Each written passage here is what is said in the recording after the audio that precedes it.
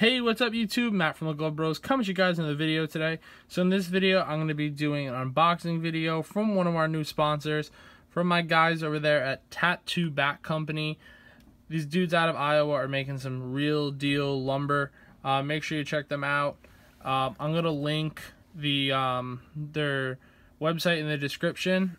Should be there. If not, you can check out my Instagram at the Glove Bros. I will have their Instagram link there, and then you can get right onto their website if you're interested in making a purchase. So I do have two things in here, so I'm just going to jump right into both of them. One is not in the sleeve, so I moved it around. So nope, that's not what I wanted to grab first. So the first thing I got is a legitimate mallet. As you guys know, if you're a real OG sub, you know my ghetto ass mallet that I had.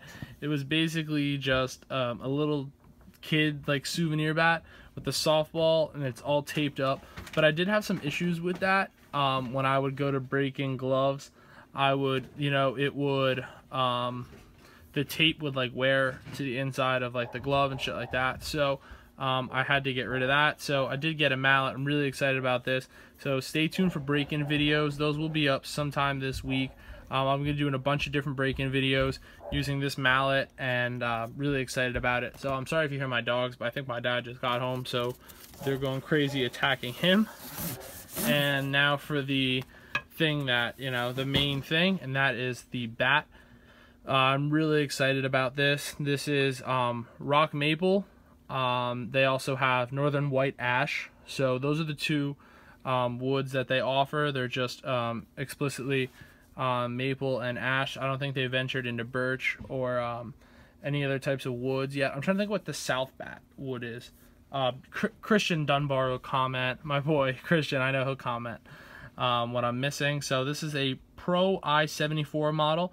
LJM is my fiance's initials. She deals with so much of my crap with all the baseball stuff. I decided to, if I am going to get something for free, I might give her a little tribute in there. It is a 3330, and that is an identification number. It does have the ink dot up here, which is really nice. A lot of you guys that don't know what ink dots are, I can make a video right on that if you guys are interested in that.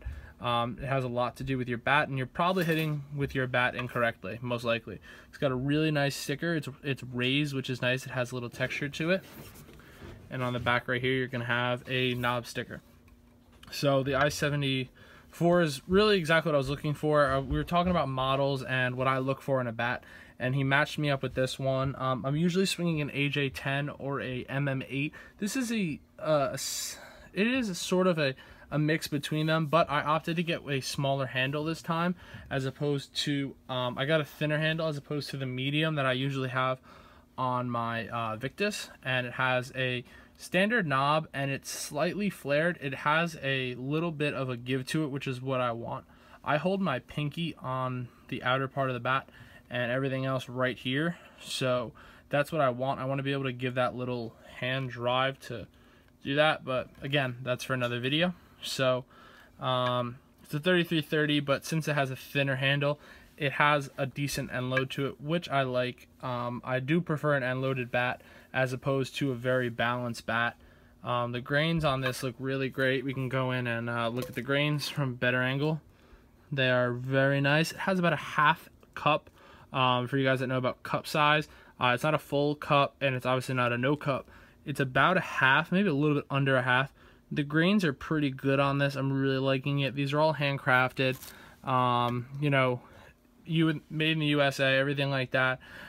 These guys know baseball. They played baseball at a high level, and they know you're going to be getting some pro quality stuff. So they do have a couple series. If you guys are interested in it, you can get customs, you can get pro series, you can get they have high density bats. They also sometimes they have blems, which is really nice. You can pick up a blem from them for like $25.